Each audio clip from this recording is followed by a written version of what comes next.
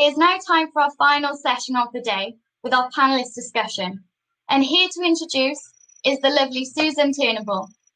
I'm going to ask my colleagues to present themselves. There they are. And we're just going to quickly introduce ourselves, and then we'll talk a bit about what we're going to talk about for the next 45 minutes or so. I, as you've just heard, work for a very advanced technical company. And I have to say, for me personally, COVID and the virtual world have really not impacted the way in which we do business. I'm really fortunate, I think, in terms of both my own role and the people around me.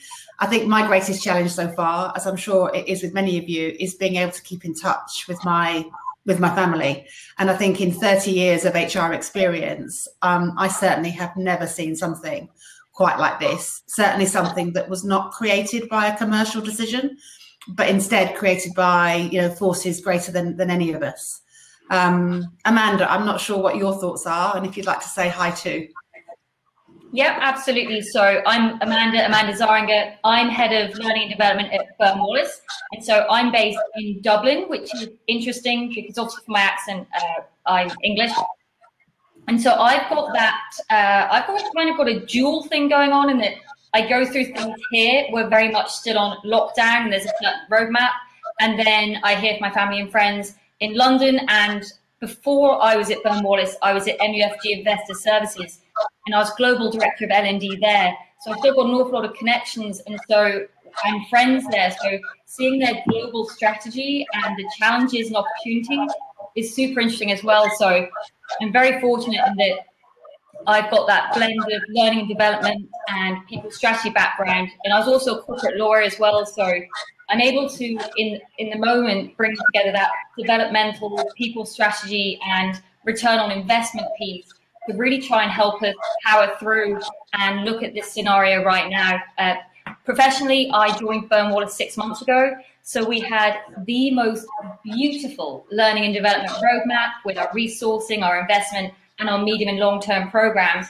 And what we've had to do, which I'm sure we're all doing, is be agile and instantly go, what can we deliver right now that will help our people and help our performance and help our business?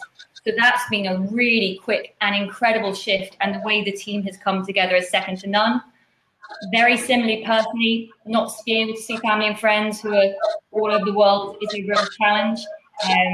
So that's really tricky, and all of our people are having different experiences right now. So I feel for everyone out there. Anthony, I think you can get a hint of what life is like in France, can't you? Yes, I can. Thanks so much. So currently I'm Anthony Parker. I'm the VP for our global talent and acquisition and mobility for Dior. So yes, I'm based here in Paris, France. Overseeing about 7,000 employees, both retail and corporate. And that's everything from aligning our recruitment strategies in local markets, executive search, college relations, diversity, inclusion, internal mobility.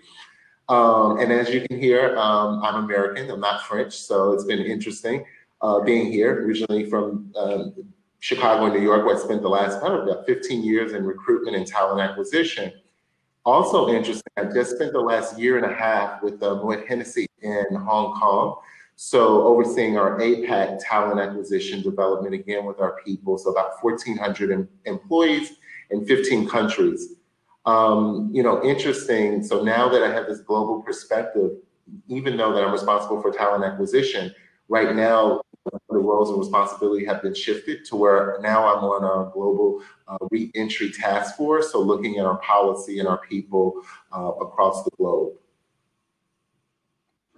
And yet another international accent we're about to hear. Fiona, would you like to say hello too? It's only Irish. So I'm also based in Dublin. And I actually work for myself, but I spent about 17 years working in HR, change and professional services, working in a variety of different companies. But I set up my own business 4 years ago. And prior to setting up my own business, I actually worked in a 100% virtual organization. So we were 100% virtual for 5 years. So I totally get the whole thing that everyone is kind of, working with at the moment. And when I was working in that organization, I was doing a master's in occupational psychology technology and work behavior. And I did my thesis on virtual working and the effects it has on relationships and areas of trust, professional isolation, personalities, and communication autonomy, all those lovely pieces. So now I do an awful lot of work around that, especially in the last 8 to 9 weeks. And I'm also an executive coach focusing on empowerment and motivation. And I do a lot of executive education and corporate training on all sorts of things, from leadership to future of work to work behavior. And now at the moment, a lot on virtual working. So as you can see, a real varied panel. Topics that we thought we'd pick up, given this new world, this new state of change, were first of all the impact it may be having on HR practices. So the things that we've taken for granted, have they altered or changed? And how agile have organisations been to meet that change? We're going to have a look at this professional isolation. Lovely to have Fiona with us, who can talk to us in a bit more detail around that concept and what that actually means and the impact it may have on you as an HR professional, and of course the colleagues that you work with. We then thought we'd go on and have a little look at well-being and just talk a bit about the things that we've seen our organisations implement while we've gone through this recent bout of change, and indeed other things that we've seen previously, because change is a constant. That's the one thing we can say, can't we, about change. And then finally, we thought we'd move on to talk a little bit more about employee engagement. How do you maintain that engagement level, and how do you make sure you continue to invest, even if commercially your organisation may be struggling? Because that's the reality, as we know, from some of the unemployment figures that we're hearing around the globe. Okay, so let's start with good old HR practice. I'm going to ask Anthony, who I think has probably got the most relevant experience, given that 7,000 workforce that you have. Perhaps just talk to us a little bit about the HR practices that you've put in place since the lockdown has begun. Yeah, you know, I wanted to really start this off by first mentioning kind of 2 disclaimers. When reviewing and developing these new policies and best practices during this pandemic of COVID-19, it's really important for HR business leaders and senior leaderships in the organizations to partner with your in-house legal team.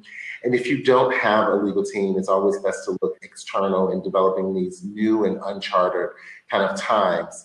The other piece is that, in developing these new policies, it's really important to kind of adhere to your local government and local laws, as well as your employee contracts for each individual group or group of individuals that you're working for, because they do vary geographic location by location. And last but not least is try to avoid biases, discrimination, and exclusion.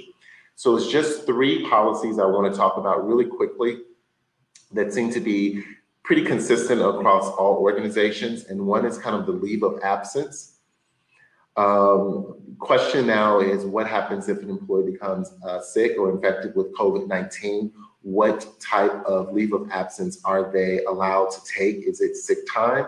Is it short-term disability, long-term? Are we asking our employees to take their paid time off or their vacation time? Then also the second question and the new policy that we're looking at is the leave for care for someone who's affected by COVID-19. And where does that fall into our policies? I know for the US, it could fall underneath what we have as our FMLA, our Family Medical Leave Act, but we want to be sure that we communicate these clear new leave policies, really clear, consistent, and effective. And the last core group is caring for an elderly or a child, while we're in this quarantine space, and what type of policy do we have to address that? The other policy, which has become interesting, is now this re-entry to the workforce, right? Our organization, as many others, we're starting to deal with what we call these global re-entry task force. So it's a combination of an HR profession, senior leaders from different functions of the organizations, and again, your legal team, to really help develop a new process and policy for employees returning back to the workforce. We're looking at doing alternate shifts to limit employees in office, work from home until end of year or till a solution has come. Cleaning protocols, believe it or not, in in your offices? Are you moving to get purification systems and things like that? The last one is wearing masks in the office or workplace. And is that becoming the new policy? And if so, will your company be providing those masks for you? The last one is a little interesting. It's been a hot topic across geographic locations, and that's the temperature check when returning to work. Is it voluntary or mandatory? And is it in compliance with your organization? Some of the questions that have been coming, and I really kind of pose this question to the group and everyone listening, is what's the policy if you do have a temperature higher than the approved number? And are you sending that person home? Is that clear in your policy? Are you asking them to work from home, or are they using a sick day? For the US, you want to be, again, very careful from a legality perspective not to record any medical information that a person had a temperature of a certain number, because then that rolls into what we call HIPAA for the US. And the last but not least is social distancing. Believe it or not, we've actually created policies and talked with other competitor companies in regards to what does social distancing in the office now look like. Individual office is a very safe place, and it's a great, easy win. But what about those employees in spaces like call centers, open workstation, production, manufacturing, or distribution center? What are the new policies that you and your organizations are really thinking through to develop for that? And as we look at these three hot topics of policies that we're now creating, the communication is key. It's clear, consistent, and we update it and then deliver it through multiple channels, whether that's company email, text, WhatsApp, social media groups, and make sure that managers are cascading these new policies and new HR terms to everyone. But also, while managers are cascading the communication down, it's not only that policy, but it should also be checking in on employees and their well-being. When we talked during the week, the lessons that you've learned around the globe, the fact that this started out in the Far East and is coming westward. Do you want to talk a little bit about how you've used that information to plan forward? Absolutely.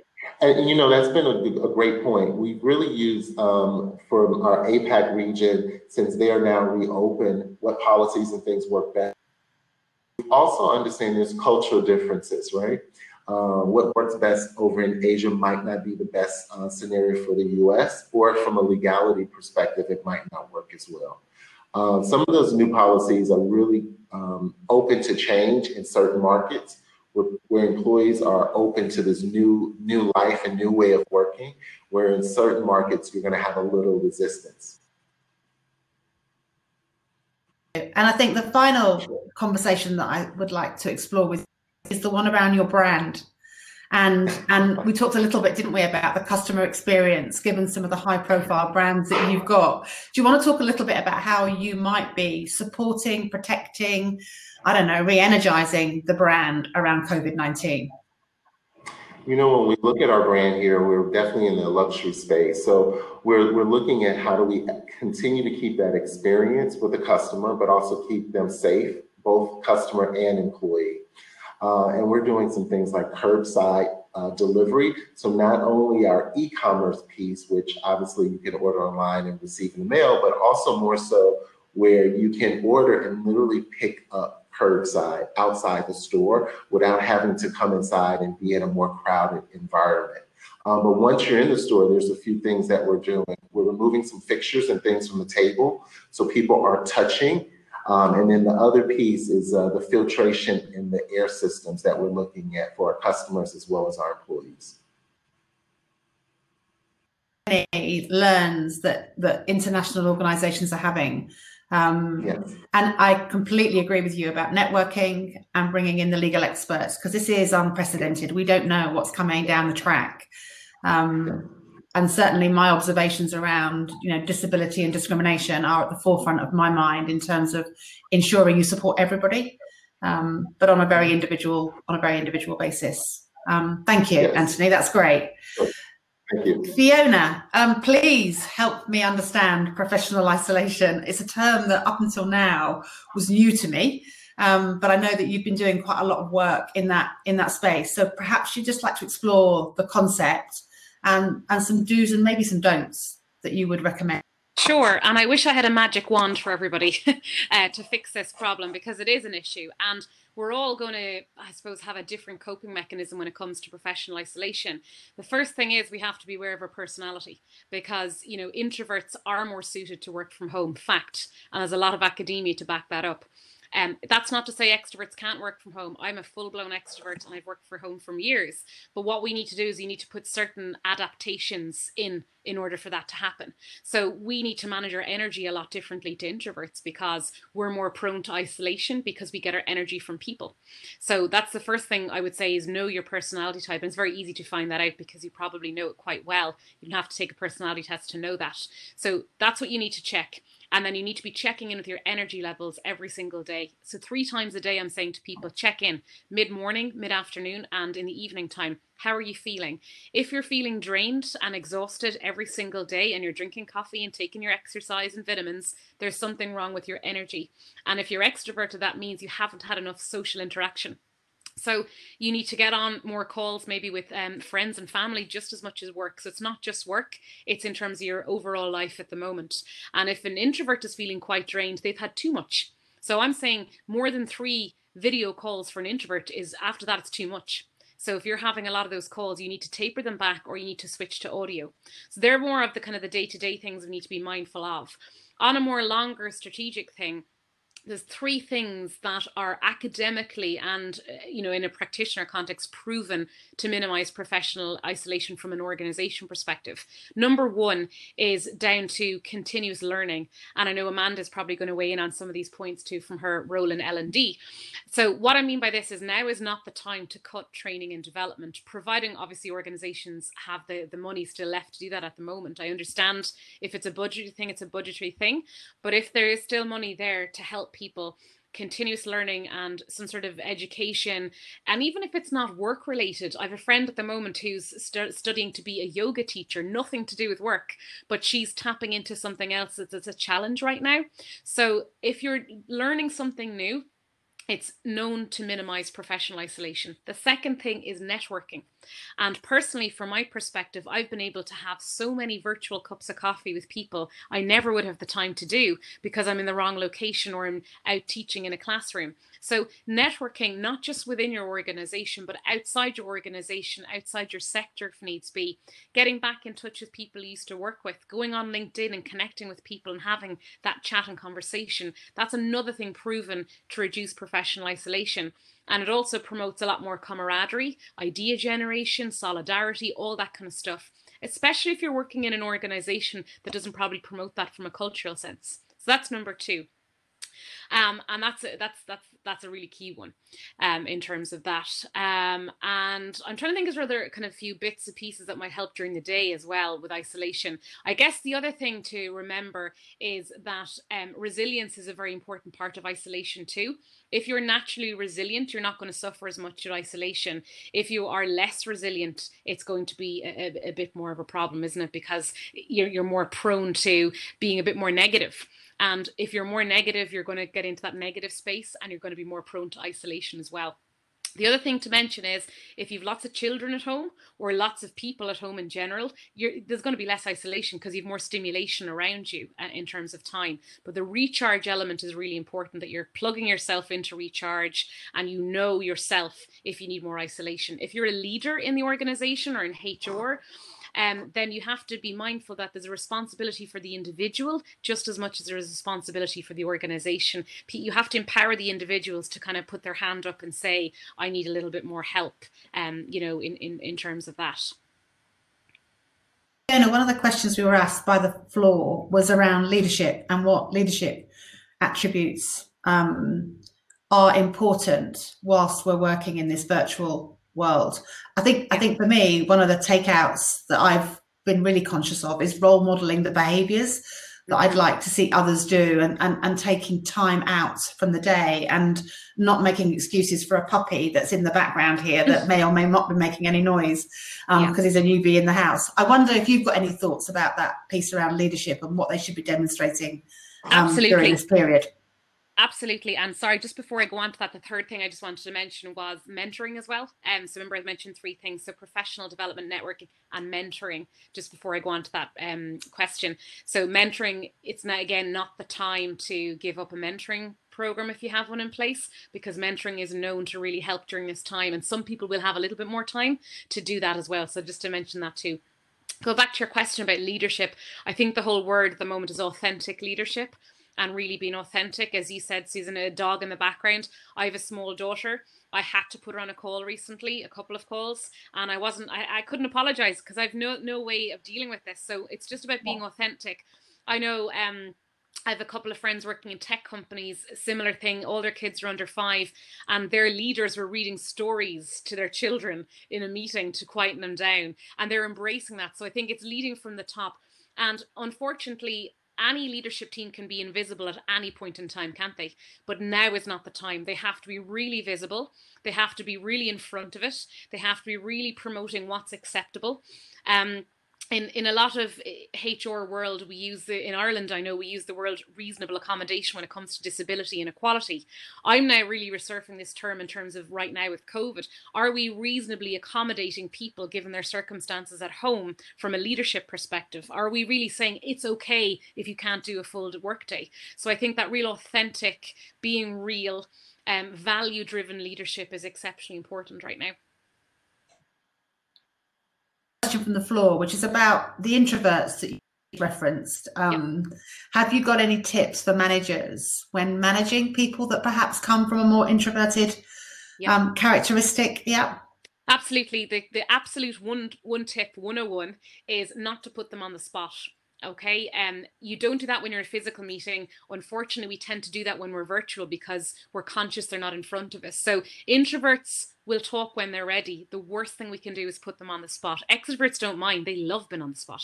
But with introverts, we need to give them the time to think. So if we're doing a meeting and we've got extroverts and introverts in the meeting, I'll often say, I'm going to come around to everybody. So you're giving them notice. You have to give introverts notice that you're coming to ask them something, especially in a virtual type meeting. And I think the danger is introverts will suffer from more professional isolation because they're more likely to hide behind a computer because it's easier to do that. And people will talk over introverts all the time. So as a leader and manager, especially in meetings, we need to make sure the balance is there. Introverts aren't getting excluded and they're getting an opportunity to talk. I encourage a lot of introverts to use the chat function when they're in meetings because you can't shout over a chat function. You can shout over a person. So things like that to make sure. So inclusion is a thing, and Anthony mentioned that as well, inclusion. So inclusion is personality as well. Yeah. Amanda, do you want to add anything to the professional isolation piece? Yeah, absolutely. And more from a team, and I just echo everything Fiona said, as people don't believe me, but I'm a natural introvert. So it's really interesting to me. I can now notice, thank goodness to exec coaching, if something is off with me, it is because I have not taken the time I need to, you will not believe this in this scenario, that I haven't taken time to be on my own, in that I am now more available to everyone, to my family, to my friends, rightly so to my team members who I have a deeper relationship now than I ever did before. And I'm so grateful for that.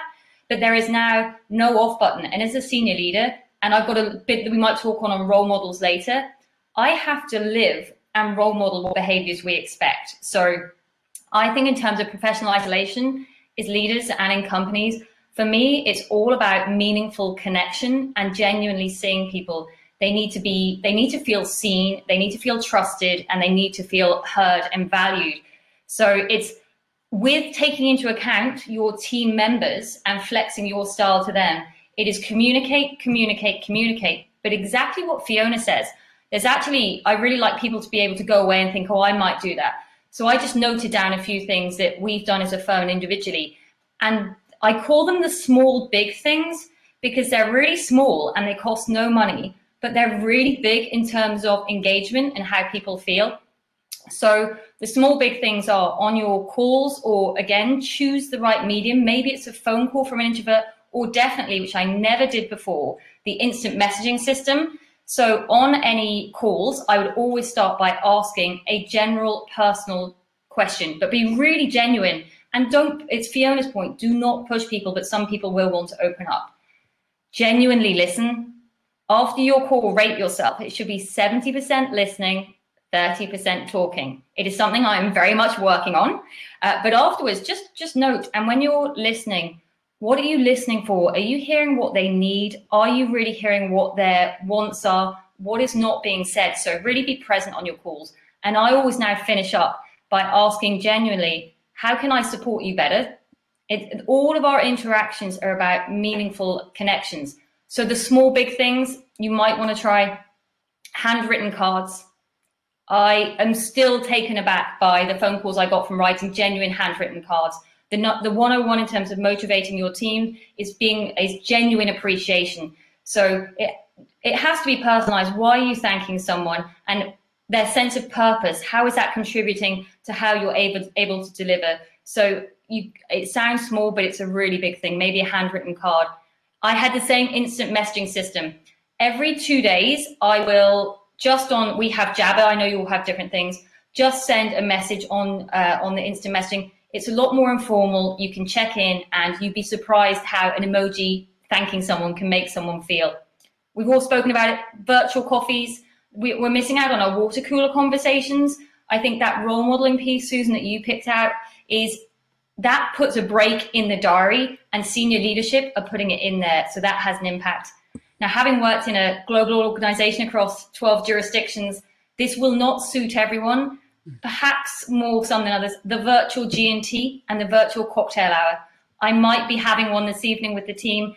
You obviously need to make sure that you say sparkling water. You can do it with a light-hearted way, but it's a really, really nice way after work day, completely subject to, do they have children? Have they got caring responsibilities? With no pressure. And just, I'm trying to keep it easy for people because we all have our day jobs and extra programs, but you're doing lots of this already. So think as a firm what you already do, and can you transfer that? So one thing we've done brilliantly at Burn Wallace is over Easter, we always have a competition where the children do an art piece of artwork and they win prizes. So we made sure we did that virtually. And then what marketing and HR did was send out every single participant a treat afterwards. So, and another one was they have beer and pizza. Again, culturally, you have to see what fits on payday. So what that company did was they sent small Deliveroo vouchers. So everyone as a company could have their beer and pizza together on the same payday. So just think about it. You're already doing great things. How can you recycle them and how can you turn them around? So 2 things, don't underestimate the impact of your meaningful conversation. It can transform someone's day and that goes into performance. And thankfully, as Fiona said, L&D has no bigger role to play ever. I am a mentor, I'm a mentee, I'm a coach, and I'm a coachee. I would be struggling right now without those relationships. And I also include the professional relationships in those. And later we might go on to those, but you can actually introduce most of those virtually cost-free apart from your time. Although I would say, if you have financed even a small amount for exec coaching, your leaders are responsible for 50% of the performance of your team.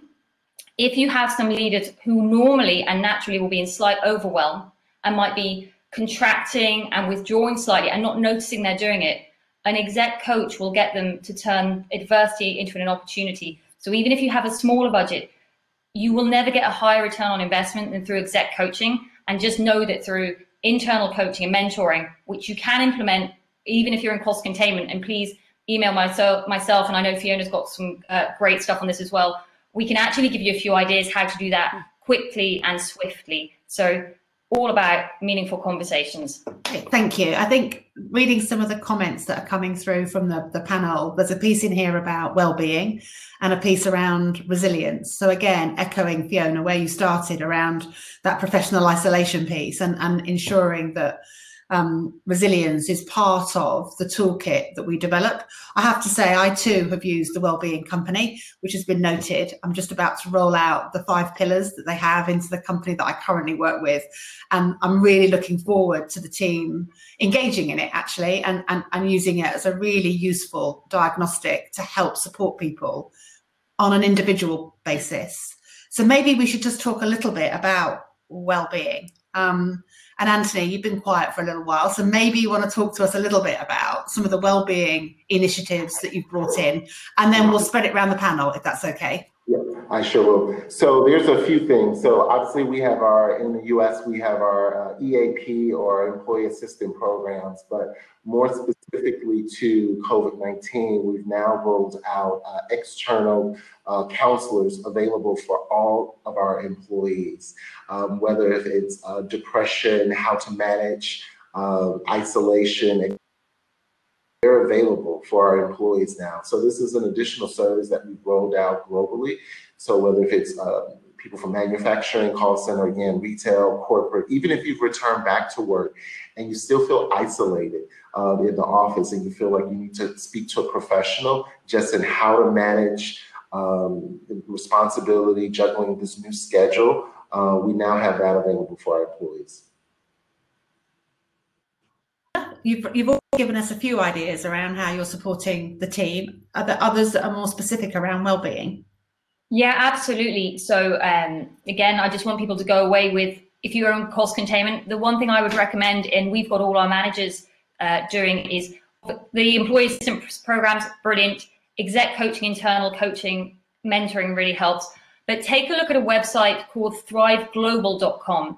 I've signed, and this is so helpful for managers because we are under pressure, and it's the simple things. So every Wednesday, it sends me a really impactful email, and thriveglobal.com is about well-being, not burning out, and sustaining performance. It's really interesting. It's from the employer and employee perspective.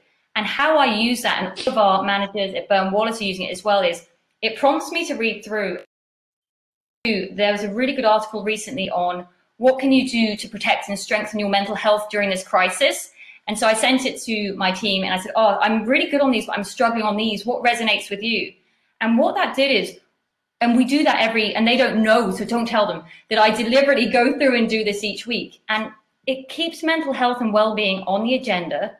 It's that role modeling and shows that we really endorse and believe in it. And then what we do at our team meetings is we would often discuss them. So it takes 5 minutes a day and it really, really mainstreams it. So I really would check out thriveglobal.com, and it'll also prompt you for lots of small initiatives. So this is the thing for L&D, is what can we do now to have an immediate impact to help our people? Resilience. I might have used one of Fiona's pieces on LinkedIn the other day and flicked onto our team, which is excellent, is there is an immediate ROI on resilience, let alone what it does for people. And Fiona would have a much better definition, but it's essentially adapting to challenge really quickly. And that's what we all need to be able to do right now.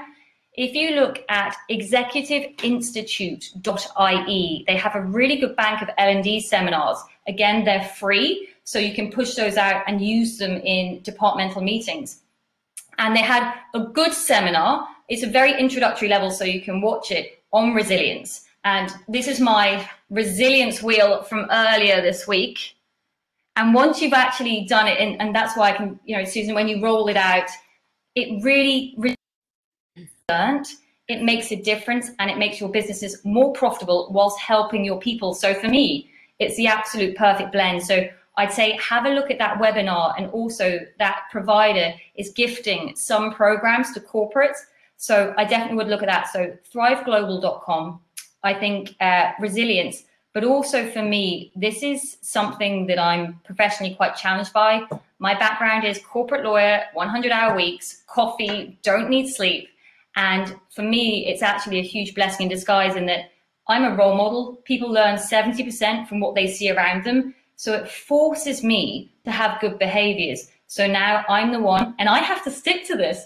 I have to schedule the coffee breaks. I have to, if we're in dialogue, I'm like, by the way, I'm just going out for a walk today. You have to be the change that you wish to see. So in a way, it is I've always been, and our firm is outstanding on the well-being piece. Our HR would have monthly well-being. We'd always have something. We've got now 2K runs at lunchtime, and we all check in with each other and things. But this has been challenging to me personally, and it's something that is really helping me and holds me accountable. So they would be my tips, would be get the results for everyone, check thriveglobal.com and hold yourself accountable. It can't be what I say, not as I do. You know, you have to be leading from the front here. Absolutely. It's for even people like me. And I think the thing I'd add to your resourcing, oops, it's all gone a bit crackly. Anyway, the things I'd add to your resourcing pack, believe it or not, is the .gov.uk current website, the advice they have about keeping your workplace safe. Because I think one of the big concerns for people right now is anxiety. And the anxiety is the unknown, and knowing and being reassured that your employer is doing all they can to keep you safe. So I think there's toolkits for you as an individual, and then there's obvious evidence that your employer is putting the employees first and foremost through those risk assessments around what will it mean for me coming back into work. On that note, Anthony, we've had a request around the counselling package that you talked about. And actually, how does that internal resource work? So it was a global conversation that we had to have with each region, because remember, there's language differences in each region, et cetera. So we had to select the right external vendor. So we've selected, I think, about 4 to 5 to support each region. And it's more so like an 800 number, but I've used it once just to try it. Just to make sure it's not like a call center person just kind of randomly picking up the phone. It's, what are you experiencing? Are you in the home alone? What is your work day like? Are you able to take a walk and be out? And then what are you feeling? And I am here in Paris by myself and alone with no gym, et cetera. So, you know, it was a good kind of relief to speak to someone. However, if the concerns were more serious, you know, the service is there to share that, and then there's some next steps for those individuals. And not only, and I can share, each counseling psychologist program vendor that we've used is different by region. But then there's some things that we've done even as a global organization. So the yoga piece, we send that out every Monday, and it's a video of different poses, stretches. There's also because restaurants were only doing delivery here in Paris, we were doing some cooking links for people to prepare meals. And then the third one was an education to help parents with their students, giving them the resources to their local markets. So each of our HRVs in each market was coming us back to Global here, sharing with us their resources. So we were making sure we were communicating that out to all of our employees in that region. I think the homework for parents had been the biggest response, that they were glad they were able to receive that, because they're like, I've been a professional, I haven't been a student in years, and this is new math. And parents were kind of like, how do I support my children at home with their homework while I'm still managing my day-to-day responsibility at work? So those were the 3 things that we did, but the counseling was separate. But the things that we did as a company directly was the yoga, the cooking links, and the last one was the homework helpline. Brilliant, thank you.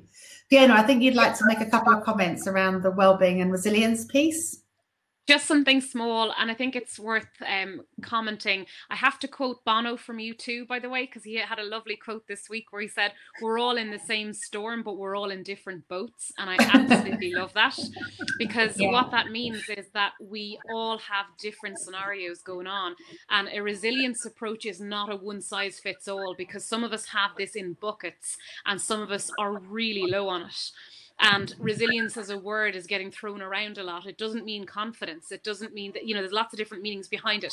So I think, going back to the discussion we had on being an authentic leader, I think the leaders and managers really need to have some sort of ownership this in some regard. It's up to the individual, of course, but the manager is the first person that's going to notice if something's off. And back to my lovely thesis that I have to quote, a big part of that was the relationship with the manager was so crucial. And I'm talking about your immediate manager, or even if you've got a good relationship with a skip level manager as well. But the manager is going to be the first person to know what's going on and take that pulse on somebody. So I think we have to just kind of remember that they're going to know if something's off. That's all I wanted to add. No worries. I think then the final discussion topic was about employee engagement and how you invest, particularly when some organisations, you know, less is more actually, and looking at that bottom line and safeguarding jobs will be at the forefront of people's minds. So Amanda, I think you wanted to talk a little bit about the importance of investment and the engagement around employees. And then Anthony, I thought I'd hand over to you about the commercial reality of it all, because you need to balance both. And I know Fiona's got some points in here as well, which will really help. I think we're also quite fortunate in that the landscape has changed here, because people now get that, and companies, that people and engagement they're the absolute cornerstones of our companies. But we are in an unprecedented situation. So if you haven't looked at the stats, you need to know your business case inside out. I'm going to give you a couple, but if you literally Google employee engagement and ROI, there are beautiful infographics, but it really is as simple as engaged employees make your company 21% more profitable. We all need to make more money right now. Although we're about our people, ultimately it's about the bottom line. Errors. Disengaged people make 60% more mistakes. So whether that's getting the sales wrong through the beautiful handbag that's going through, or if it's a decimal point, if you're a fund manager, you cannot have disengaged employees, 60% higher mistakes. Engaged companies outperform, so in terms of performance, by 202%. So know your stats and your data. It is really, really simple in that. Also right now, we need the people, you need your people performing right now for your clients. There is no better client service than employee engagement. If you have disengaged employees, you're going to have service. And we will come out the other side, and we want our talent and our people who are doing everything they can right now to be engaged on the other side. I love the Maya Angelou quote, people will not remember what you said, they will not remember what you did, but they will remember the way you made them feel. And whilst that feels very touchy-feely, if hopefully we have the Nike curve, depending on how you treated them, they will stay or go on the other side. So I know we have to be focused on immediate impact, but we also need to be looking at our talent right now and our talent going forward. So number one, hopefully, and most companies get this, employee engagement, HR, and L&D, the ROI, it just goes without saying. Now, the commercial realities, which I'll go really quickly on because I think we need to be realistic here. As business leaders, you always align your strategy to the business objectives. Right now, the business objectives have changed. What is immediate impact? And if you have temporary cost containment, what are the simplest things you can do to make an impact on your people and performance? So the best things that you can do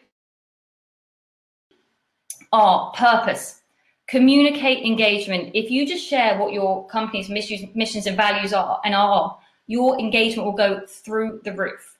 Also, a lot of people are doing employee engagement surveys. I have done a complete 180 on these thanks to working with the head of culture with MUFG, who, my goodness, she lives the cultures and values. It will give you a touch point on really what's going on in your company. And we like to, as a manager, I know exactly what's going on in my team, but we're disconnected. So what an employee engagement survey does is you can say, we listened, and this is how we're responding. Numerous providers are doing them for free right now. An incredible provider that I use is called Invisio. So maybe check out Louise McNamara there. So you've got communicate your purpose, do and respond to an employee engagement survey. Get in touch with your providers. Mine have been incredible. 2 weeks before lockdown, they got all of our senior leadership on a Zoom call, which was literally unheard of for them back at the time. We did 2 workshops on leading virtual work, teams, and they did it on a really incredible basis for us. So utilize those relationships. Use the people you've met today. There is nothing we haven't been through before, apart from the slight pandemic we have, but in terms of we've done more with less before. We have been through a recession before, and we know how to make an impact. So please, you are not an island. Reach out to any of us, reach out through the IITD or CIPD. And I want to go through really quickly because Anthony's got some great points here, but more free stuff. Go to the executiveinstitute.ie and look at their leadership and management webinars. They're bi-weekly and they're really good. So what you can do there is push that out to your managers so they can lead, and then you can have conversations around that. Thrive Global notifications we've spoken about. HBR management tips of the day. These are little free gems. They are 30-second reminders that we have going out to all of our heads of department and to HR, and they just remind you of really good management tips, and they'll give you inspiration as well. My favorite one last week, which we all need, is how to answer the unanswerable question. If anyone doesn't need that right now, I don't know who does. And then fourthly is LinkedIn content. There is stuff there, Fiona's stuff. There's a video on authentic leadership that I just sent around, and I got it just opened up a conversation, was invaluable. Also, remember your existing programs. You've probably got a brilliant mentoring program, coaching program, really good leadership program. It doesn't have to be shiny. You don't need the infographic or the perfect tagline. Pull out what they need right now, repackage it, and help them. So that would be another suggestion. I think just overall is that we have the opportunity in HR, engagement, and in L&D to really take people from that contracting, overwhelm into overcoming together. We really can do this. So I think the other thing that it does, it gives people a sense of focus, a sense of hope, and a sense of belief. And through that, engagement comes through. And I think when people feel that, it makes such a difference in terms of performance and engagement. So don't be afraid of having less. You can do so much more with less. And with all of us together, we can absolutely come through it. And it's actually, at Bowen Wallace, it's accelerated our programs. And don't get me wrong, it has taken energy and enthusiasm. But we've launched so much more stuff impactfully, the phone calls I'm having, so you can do it. Thank you, Amanda. Fiona, just a couple of things have come through in the questions. One is your dissertation being published? And if it isn't, how do they get hold of it? And a second question actually about having talked about professional isolation, and we're now talking about investment, your thoughts about that engagement piece? Oh, Fiona, I think we've lost the mic. So first of all, my thesis was published with university, but it's not available publicly because a lot of the organizations that I studied wanted confidentiality applying.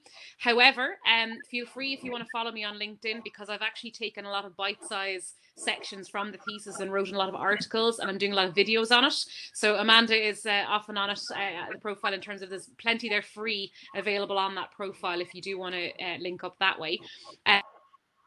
Engagement piece, I really echo a lot with what Amanda's saying. There's an awful lot of to just be at your disposal that's free and easy and, you know, doesn't cost a lot of money.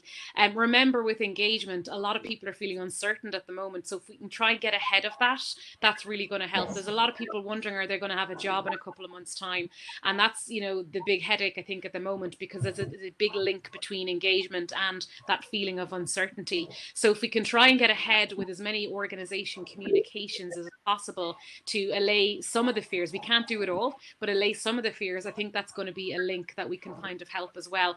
And also back to that whole reasonable accommodation that we're trying to help with our employees. There's a lot of people feeling they have a psychological guilt factor at the moment, which people do suffer for when they work on their own, is to work harder and longer just in case they might lose their job. They don't want their head to be on that chopping block. So they're working longer and harder, telling the guys, we don't need to work like that at the moment. So I think, again, it's back to the leaders, it's back to the positioning, and it's back to make sure there's a link between the strategy to help them feel engaged. Much, Fiona. For those that can't see the chat box, in doing some free engagement pulse surveys, and Amanda has very kindly said that if you get in touch with her via LinkedIn, she'll share some of the freebies that she's been talking about today. Anthony, a final word from you as we begin to wrap this session up.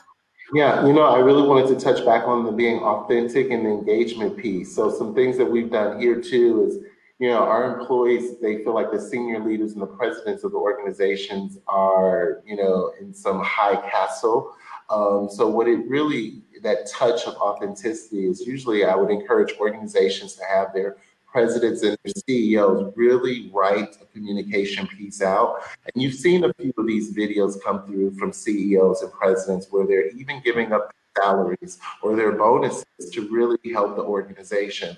But when people see that it's affecting everyone from the top to the bottom, you know, it's like we're really in this together. So I would really encourage the authenticity and the communication to come from senior leaderships, your presidents and your CEOs. Other thing about the communication and keeping everyone engaged, the last piece is over-communicate to your employees. They're at home, they're alone, they don't know what's really going on, they don't know what decisions are being made. So make sure the communication comes out frequently and make sure that they're accessible to all employees. You know, everyone doesn't have a work phone or work email. You have to think about the population that your employees are serving. So how are you getting a message to them? But you really want to make sure you over communicate and things are out in advance.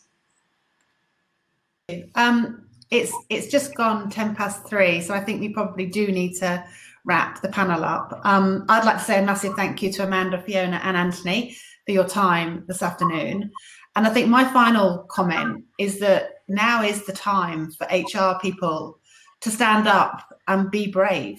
And that will be frightening and it will challenge our resilience. And at times, I'm sure it will wobble our confidence.